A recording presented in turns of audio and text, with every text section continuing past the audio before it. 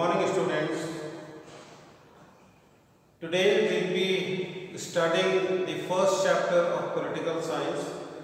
We have already known a bit about this chapter. We are basically trying to understand what a constitution is. Why do we need a constitution?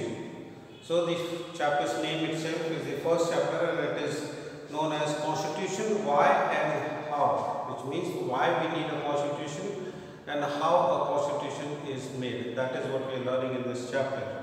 We have already looked into three functions of the constitution. First function that we learned was that constitution is basically supposed to provide a set of basic rules. समाज को, देश को चलाने के लिए कुछ नियम कानून की जरूरत पड़ती है. सभी नियम कानून नहीं तो at least basic set of rules should be there in the constitution. ये कॉन्स्टिट्यूशन का काम है कि नियम कानून उसमें, रूल्स उसमें, रेगुलेशंस जिन्हें हम लॉज कहते हैं वो उसमें हो. Second function of the constitution is to specify that who will make these laws. ये बेसिक सेट ऑफ रूल्स जो कि फर्स्ट फंक्शन है, इन्हें बनाएगा कौन? That has also to be specified in the constitution. ये भी कॉन्स्टिट्यूशन में स्पेसिफाई, वहाँ ये मेंशन होना जरूरी है that these are the people, ये अथॉरिटी है जो कि कानून बनाएंगे. जैसे in the case of India it is the parliament, वो संसद भवन का काम है to make those laws. Okay, then we studied about the third function. This third function of a constitution is also to set some limits. Second में power दे दिया, लेकिन ये power cannot be absolute. Absolute power से मतलब है complete power, जो कि monarchs, राजाओं के पास होता था, जिसकी कोई बाउंड्री नहीं है. A king could do anything and उसी को हम absolute power कहते हैं. एंड ये एब्सोल्यूट पावर ही सबसे बड़ा प्रॉब्लम हुआ मोनार्की के लिए. And the monarchs, most of the monarchs they started misusing this power. And इसी कमी को पूरा करने के लिए डेमोक्रेसी में इट इज़ इम्पॉर्टेंट कि जो कॉन्स्टिट्यूशंस हैं उन कॉन्स्टिट्यूशन में there must be, there limits should be laid down कि ये है आपका दायरा, आप ये कर सकते हैं, ये आप नहीं कर सकते. So the third function of the constitution is also to set limits. Okay, now what are these limits? Limits on the government and also limits on the citizens.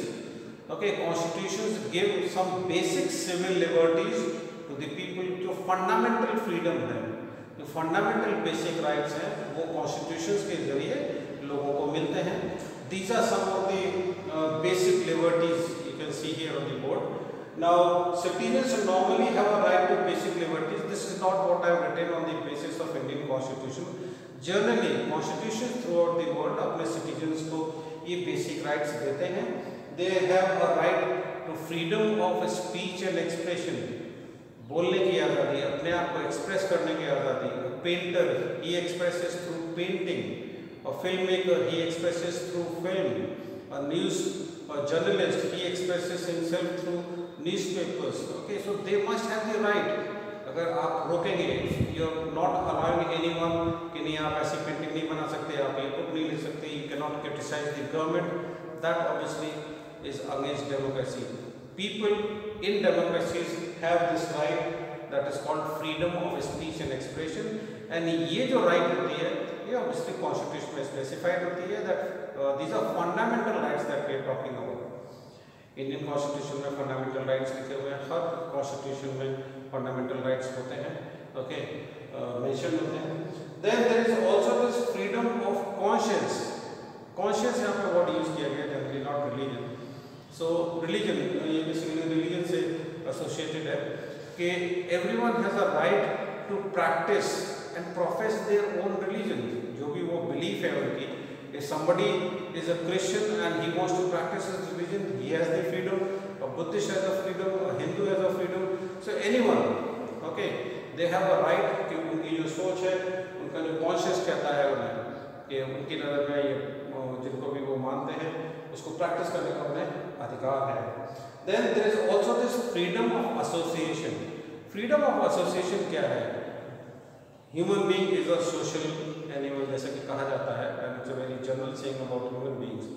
तो हम ग्रुप्स में, हमें अगर ग्रुप बनाना हो, हियर इट मीन्स कि suppose workers want to make a trade union, doctors want to form an association, and government उन्हें allow नहीं कर रही है, so that will not be the right thing. Okay, ये बेसिक लिबर्टी है कि हम अपने एसोसिएशन बना सकें, whether it is a trade union, whether it is some organisation, whether we want to form a political party, which basic इसका मतलब ये है कि अगर कोई एक पॉलिटिकल पार्टी किसी देश में हो और वो किसी और पॉलिटिकल पार्टीज को न बनने दें, ऐसा ना हो पाए, इसीलिए ये फ्रीडम ऑफ एसोसिएशन दिया जाता है।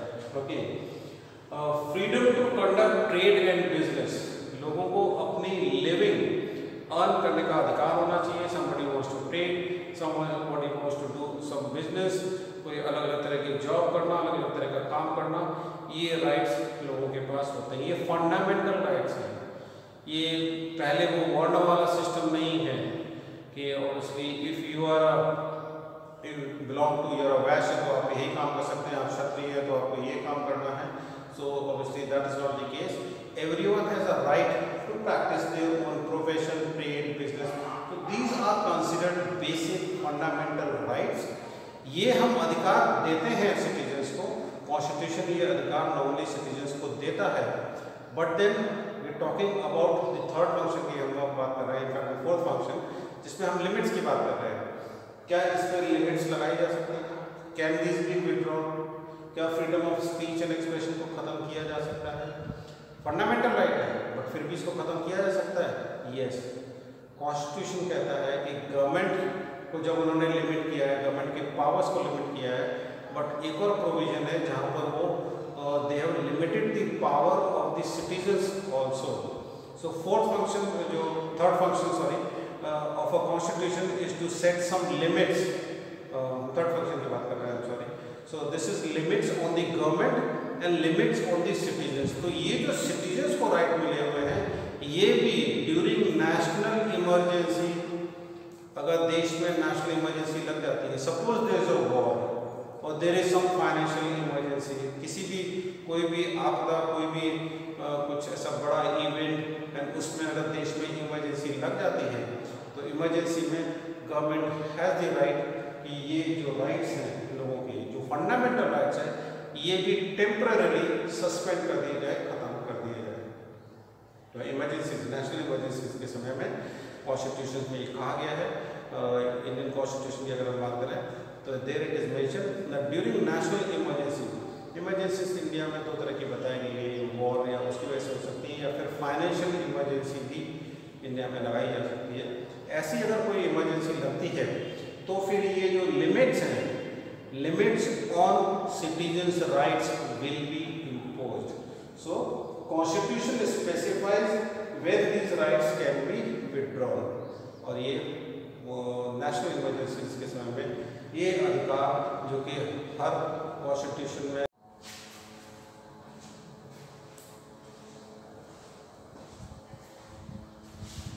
Okay, sorry for the interruption. So I was talking about the limits that the constitution set for the government. Now do not get confused between these limits set for the government and limits set for the citizens. दोनों तरीके से ही limit है, citizens को ये rights दे दिए, but इस पर भी लिमिट है that during national emergency these can be withdrawn. जो citizens को rights हैं वही government के लिए limits है। सिटीजन्स को राइट्स दे दिए गए हैं, like freedom of speech, people have the right to obviously express themselves. वो गवर्नमेंट के खिलाफ भी अगर बोलना चाहें, उन्हें बोलने की आज़ादी है, ये फ्रीडम ऑफ स्पीच है। और यही लिमिट हो जाता है गवर्नमेंट के लिए कि गवर्नमेंट के ये लिमिट है कि वो लोगों को रोक नहीं सकते ये करने से। So people have been given this right that they can practice any religion, they can obviously form associations, वो political parties बना सकते हैं, trade unions बना सकते हैं, और यही गवर्नमेंट के लिए लिमिट हो जाता है कि गवर्नमेंट पब्लिक को ये सब करने से रोक नहीं सकती।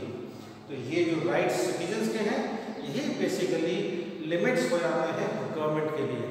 तो गवर्नमेंट्स के लिए तो ये लिमिट्स हो जाते हैं, एंड सिटीजन्स के लिए इनको भी हटाया जा सकता है ड्यूरिंग नेशनल इमरजेंसी।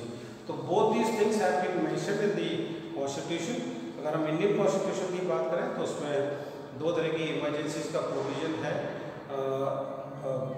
एक financial emergency and other emergencies. और ऐसे इमरजेंसीज के समय में ये जो राइट्स जो कि इंडियन सिटीजन्स को मिले हुए हैं वो हटा दिए जाएंगे।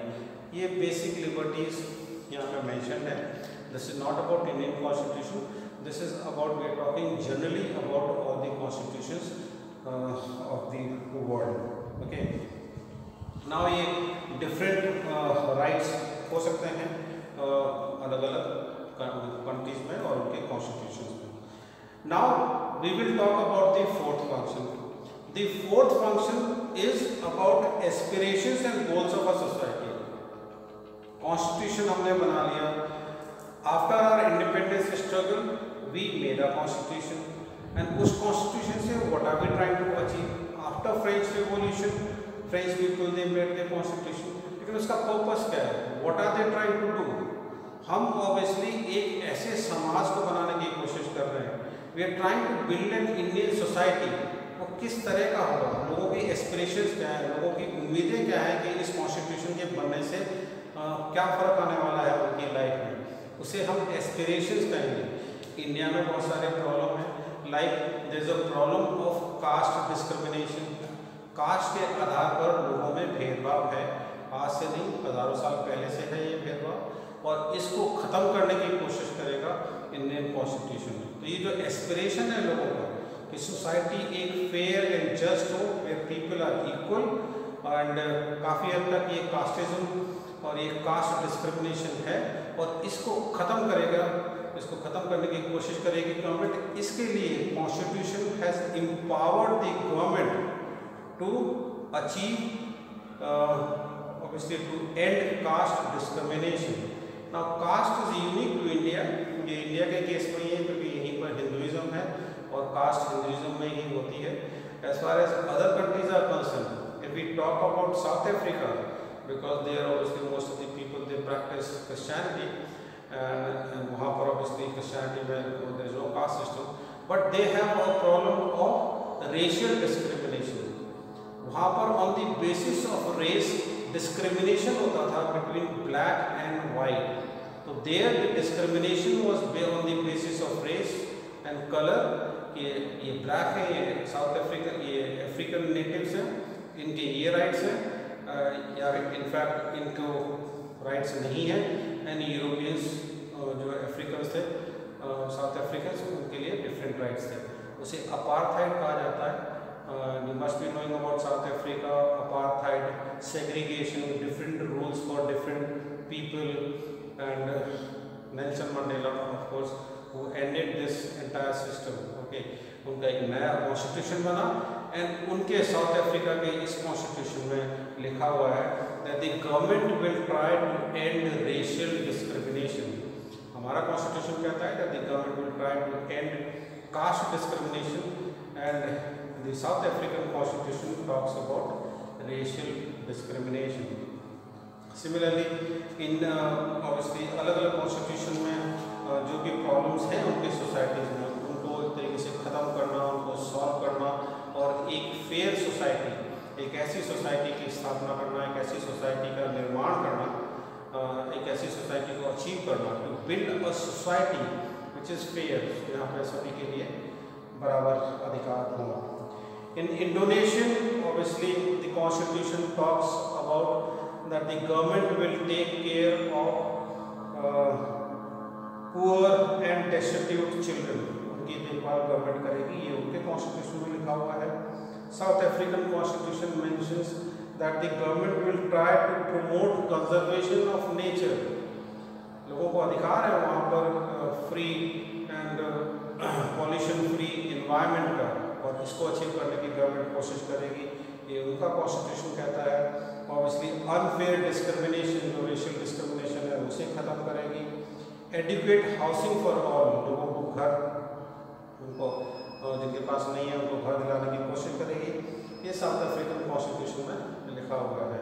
तो ये डिफरेंट एस्पिरेशन जो कि लोगों के होते हैं वो भी कॉन्स्टिट्यूशन में मेंशन होते हैं, नॉट इन एवरी कॉन्स्टिट्यूशन। जो शुरुआत के कॉन्स्टिट्यूशन हैं वहाँ पर इसको ज़रूरी नहीं समझा गया, लाइक द अमेरिकन कॉन्स्टिट्यूशन और द फ्रेंच कॉन्स्टिट्यूशन। बट जब इंडियन कॉन्स्टिट्यूशन बना, हमारे पास साउथ अफ्रीका का बना, इन कॉन्स्टिट्यूशंस में ये एस्पिरेशंस ऑफ सोसाइटी उसको भी इंक्लूड किया गया है इन कॉन्स्टिट्यूशन। तो this basically become the fourth function. The fourth function of a constitution is to enable the government to fulfill the aspirations of a society and create conditions for a just society। तो fourth function है constitution का कि वो एक तरीके से empower करे, enable करे गवर्नमेंट को कि आप एक फेयर समाज को बनाने की कोशिश करेंगे। और गवर्नमेंट जो लोगों की एस्पिरेशंस हैं, जो उम्मीदें हैं, उनको पूरा करने की कोशिश करेगी गवर्नमेंट। ये अक्सर कॉन्स्टिट्यूशंस में, मॉडर्न कॉन्स्टिट्यूशंस के बाद में बने हैं like Indian and south Africa, इनमें ये सब मेंशन है। Then we come to the another function of the constitution and this is very important. What constitutions do is constitutions give us an identity. हमारी आइडेंटिटी क्या है? We stay in UP, somebody stays in Assam, somebody stays in Tamil Nadu, he speaks Tamil, we speak Hindi, the Assam people they speak Assamese, उनके food habits, the kind of clothes they wear, the kind of culture they have, the kind of culture we have, it's different. So what is our identity? Who are they and who are we? We basically have got one identity, that we all follow a basic set of rules। हम सबको govern किया जाता है एक ही constitution से, एक ही नियम कानून से, दैट इज आवर कॉन्स्टिट्यूशन। तो इंडियन कॉन्स्टिट्यूशन हमें इंडियन होने की आइडेंटिटी देता है। हम इंडियंस हैं, weather somebody is staying in Tamil Nadu और असम और यूपी, हमारी आइडेंटिटी एक है क्योंकि हम सब पर एक ही नियम कानून लागू है। We are all being governed by the same set of rules. ये हमें हमारी आइडेंटिटी देता है। This is our political identity, this is our moral identity. और कॉन्स्टिट्यूशन किसी भी देश के लोगों को उनकी आइडेंटिटी देता है, ओके। क्योंकि ज़रूरी नहीं कि हर देश में एक ही तरह के लोग हों। India is one of the most diverse countries in the world. India से और ज़्यादा डाइवर्स कंट्री दुनिया में कोई है नहीं। यहाँ पे इतने डिफरेंट कल्चर्स, लैंग्वेजेस हैं, and still we have one common identity that we are Indians. और ये आइडेंटिटी हमें मिलती है through our constitution, okay. So constitution also provides identity to the people, okay, that they belong to the same nation, they are part of the same group and they are being governed by the same set of rules and regulations. ये constitution हमें हमारी political and moral identity देता है, okay. Then in the next part we will be moving on to some real issues। Constitution effective है नहीं है, कैसे effective होता है, how effective is a constitution, इस कॉन्स्टिट्यूशन जस्ट जो कुछ लिखा हुआ है वो सही है गलत है, कॉन्स्टिट्यूशन कैसे बना। Specially will be talking in great detail about Indian constitution कि इंडियन कॉन्स्टिट्यूशन कैसे बना। ये कोई 1-2 महीने की बात नहीं है, it's a long period. There were lot of discussions. Constituent assembly का जन्म वो इंडियन इंडिपेंडेंस 47 से पहले ही 46 में ही बन गई थी, तभी हमारा इंडियन कॉन्स्टिट्यूशन बनना शुरू हो गया था। एंड जाके वो तैयार होता है 1949 में। टुक lot of time, there was lot of discussion and बहुत प्लानिंग एंड बहुत सोच, कई लोगों का इन्वॉल्वमेंट का नतीजा है इंडियन कॉन्स्टिट्यूशन। वो देखेंगे, दैट्स एन इंटरेस्टिंग पार्ट कि कैसे हमारा कॉन्स्टिट्यूशन बना, उसमें क्या प्रॉब्लम्स आए and how we achieved our Indian Constitution, okay. So that will be the next part. If you have any doubts, please ask me in the doubt session, okay. These are important concepts, they will help you. And next we will be continuing this chapter, and after I complete this chapter of political science, I will be moving on to geography. You must be wondering कि आपकी भी geography class नहीं हुई है। I'll keep continuing with history because history के chapters बहुत long हैं। I don't want to break the link, that is why every day you will receive a video of history and you will receive the video of political science and geography alternatively। जब हमारा ये chapter complete हो जाएगा then we will take the first chapter of geography, and after completion of first chapter of geography we will again come back to the second chapter of political science. So there will be alternative obviously हम chapters cover करेंगे political science और geography के, whereas the history will continue. Okay, so that's all in this class. In next class we learn about the effectiveness of our constitution and whether constitutions are just or not. उसके detail पे हम और आगे पढ़ेंगे. Okay, so thank you.